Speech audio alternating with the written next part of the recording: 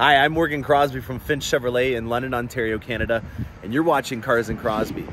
Going back to Carlisle today, I'm going to go inside the Chevrolet booth and I'm going to show you guys the breakdown of a couple of things on the inner workings of a C8 Corvette. They've got a really amazing cutaway model that is on display at a lot of Chevrolet events that they go to.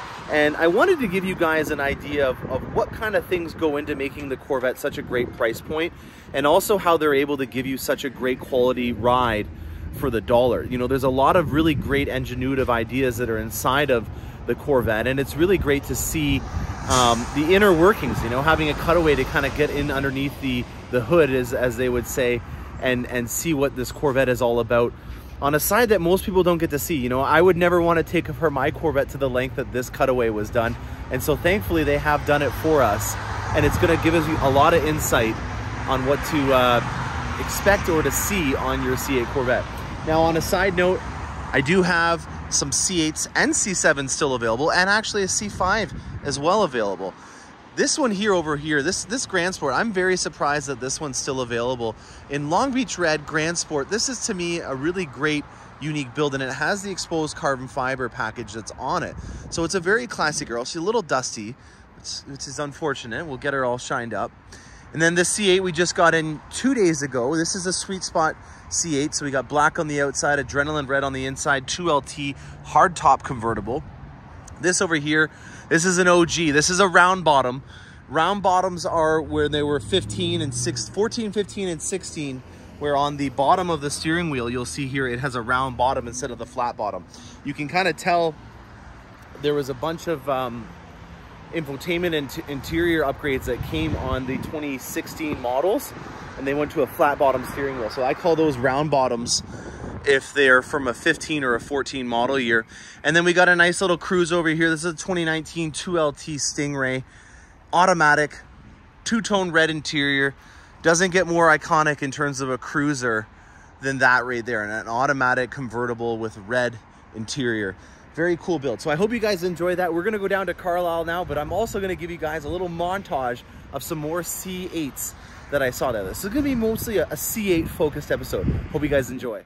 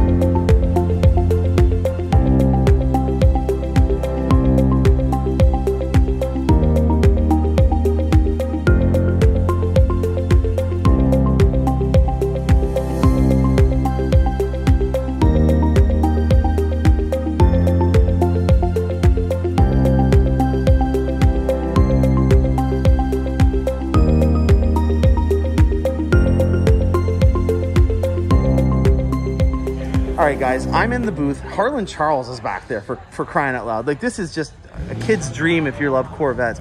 Let's stay focused though. Harlan can wait. We can talk to him later. There's so many things that I want to talk to you guys, and this is just an excellent tool to be able to give you a visual aid on a lot of the things that I talk about. For starters, I want to talk about high pressure die casting. I want to talk about why we don't have a manual transmission. I want to show you the architecture and why this thing is so cost effective for what it is. And it's an excellent tool. This cutaway is at the GM booth at Carlisle. I'm pretty sure that they take it to a number of events, and I would pretty much put my dollar on it that if you were going to go to the North American International Auto Show, that it'll all be there as well. So high pressure die casting, what does that mean? Well, high pressure die casting is this component right here, a lot of the components for the frame, the tunnel, and then in the back here with the strut towers as well. They use, well, just like the name says, high pressure to cast aluminum, and it makes it a lot stronger. It has a lot of similar traits to what you would see with a steel component, which obviously would weigh a lot more. Now, where this C8 Corvette really shines is the fact that all Corvettes that are in the C8 generation are actually technically convertibles. And you can see that when you have this cutaway, that there is no structural retention or rigidity that comes through the top here. It's all technically a convertible. And why that's important to note is because the subframe has this backbone. And the backbone is the reason why this Corvette is so ergonomic and efficient at what it does. It's making a very stiff frame so that when you have magnetic ride control, for example, it can use the suspension to do all the work instead of having the frame do all the work. Now, the other benefit to that is obviously in the performance world where you have, you know, a stiff chassis that'll help out on the racetrack. But I also want to note about why we don't have a manual transmission.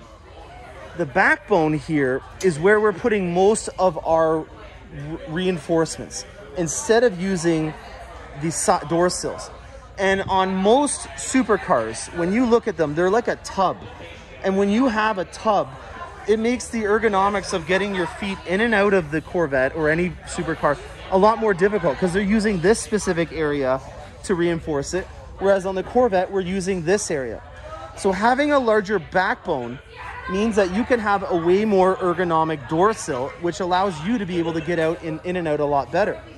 Now, if we were to take this backbone and cut a hole in it for gear linkages for a manual transmission, we would be sacrificing the area that we put all of our strength into because we wanted to have some more utility in the vehicle. And that to me is first and foremost a big loss. You know, you're going to lose all that strength. And this is coming from somebody that wants a manual transmission. You know, Taj talked about it, how there was a tear that was shed when they finally made the decision that they weren't going to be able to do a manual transmission on it. We're not even going to get into the dollars and cents component of that.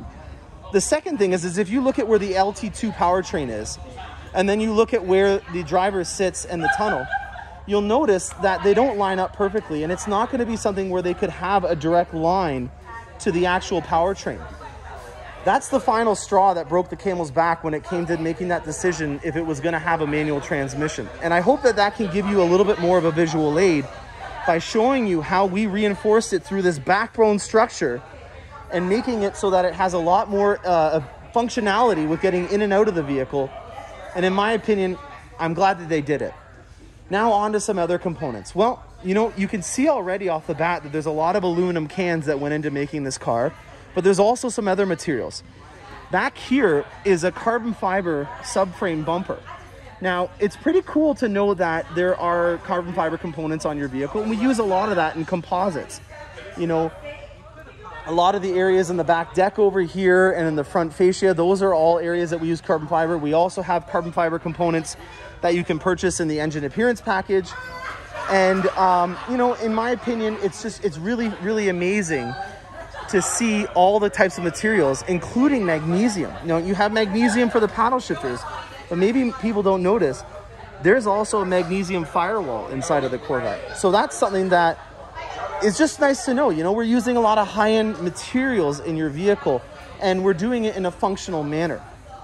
So another component that I want to talk about in terms of the quality of the ride comes from glass. And that's probably not an area that you think of when you think of quality of ride, but it has to do with the sound quality. This LT2 is great. Love what it does. Love the noises that come out of it. But on a long road trip like I just went on, sometimes it's not the best to have that noise come into the cabin. And road noise, ambient road noise in general, is always something that engineers are trying to combat with. And one of the things that really is helpful in being able to give you a visual aid is this piece of glass in the back here. If you guys can see that, that is a really, really thick piece of glass. And that piece of glass is doing a really great job at keeping the road noise and all those auxiliary noises that happen in the engine compartment outside of the cabin. And that's going to improve the quality of the ride because you're not going to have to listen to that monotonous drone of your alternator or maybe the fans that are going on to keep the LT2 powertrain cool. And it really is just great. You know, I think that at the end of the day is a really great visual aid to be able to show you what we do to make your experience in the Corvette that much better. And it comes down to even things like glass that make that experience all the better. All right, guys, so we got the cutaway here. We've been going over a lot of cool things. One thing that I like to note about the vehicle are things that maybe you assumed were something, and then it ended up being something completely different. How many people thought that there were 2 fuel tanks on the C8 Corvette? I don't think a lot of people did. On the C8 Corvette, your first fuel tank is right here. And then there's actually a feeder line that goes on the other side, and your second fuel tank is over here. It's really cool. I never knew that. I always assumed, I don't know why I did, but I assumed that there was 1 fuel tank on the C8 Corvette. And no, there's not. There's 2. And they have a feeder line that goes underneath your LT2 engine to get that fuel from the other side. I just think that's really interesting. And it's something to note that if you wanted to get into a match with your friend about how many fuel tanks your car has, you can one-up them and say that you got 2 now. Now, I know we're not supposed to talk about future content, but there's a lot of photos already outside, on the air, on the internet, talking about this new model that's coming out. And in this area in particular, I want to talk about it because we have our first look at what the front compartment and the front of the Corvette has on it. You'll see from this cutaway that there's actually a lot of open area in here. And if we're talking about maybe having a hybrid vehicle in the future, or from some spy photos that have come out, how there's another heat exchanger, it actually makes a lot of sense why they're using this real estate up for it. You know, I'm not trying to make any decisions and jump to conclusions based on what I think is going to happen on future content. But one of the concerns that I have is if there is a hybrid component in the future, that a lot of that real estate that's in the front is going to be used up by a hybrid powertrain. And I'm not saying that this is a reason that I'm not going to buy the vehicle, but I do really enjoy the amount of utility that comes from my Corvette.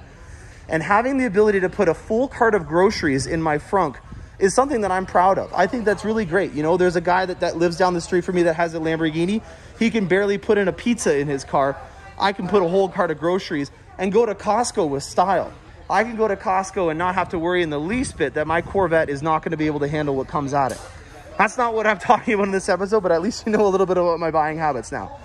Where I'm going with this is that I have a lot more reassurance that there is going to be a lot of fun things that can come in the front end of the Corvette based on now seeing this cutaway and seeing how much open space they have. They have a lot of fun area in here to put another heat exchanger. If they wanted to put a hybrid component inside of this vehicle, I hate to say it, but you may have a smaller frunk on it, and I can see why when you look at the inside. Pretty cool, eh? Now, that last component about the future content, we know now that it's the Z06 or Z06, and on the 26th, so in less than a few weeks, we're going to be finally able to get a lot more insight on what's going to happen in that frunk area for cooling. In particular, I think that the flat plane crank V8 or the supposed flat plane crank V8 is going to need a lot of extra cooling, and I think that the real estate in the front is definitely going to be able to help out with that now that you get an idea of what it looks like. And to think of all those high-end materials, you know, that to me is really cool to know that you have a magnesium firewall inside of your Corvette. And in terms of materials to save on cost as well, you know, I was talking a little bit about the tubs that we use and how we have a lot more ergonomic egress in and out of the Corvette because of the frame that we use through extruded aluminum. And I think it's important to note that that's one of the other reasons why the Corvette is so affordable compared to other vehicles.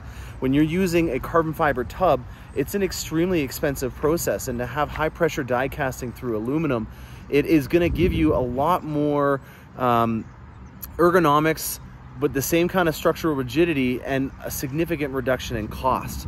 So I'm very happy that we've gone with this very wholesome, you know, cost-effective route to be able to get the job done. And that's what GM does best. They mass produce really great engineered ideas. And I think, you know, with Mary Barra being an engineer and a lot of the top-level management at General Motors being engineers, it really is kind of fun to think that one of the largest automotive companies in the world is run by engineers. And when you get that view underneath the hood or beneath the skin of the Corvette, you can really see a lot of American ingenuity, or I guess there's people from all over the world. I shouldn't just say it's Americans, but for the most part, y'all Americans, you did good on this one. And we looked underneath the hood and I like what I saw. So thank you very much, guys. I hope you enjoyed that episode. Stay tuned. I still got some more awesome episodes. We got a Zeus bronze exclusive episode that we're going to be doing. And then I'm going to get some old school cool going on the channel from the Carlisle as well. So there's still more to come. I hope you guys enjoy this content. If you are interested in seeing more of it and being notified when it happens, hit that subscribe button, and then the little bell notification will tell you every time I have an episode come out. Stay tuned for more awesome content. I'm Morgan Crosby, and happy motoring. Oh man, guys, as I was just finishing this episode, what the heck are these?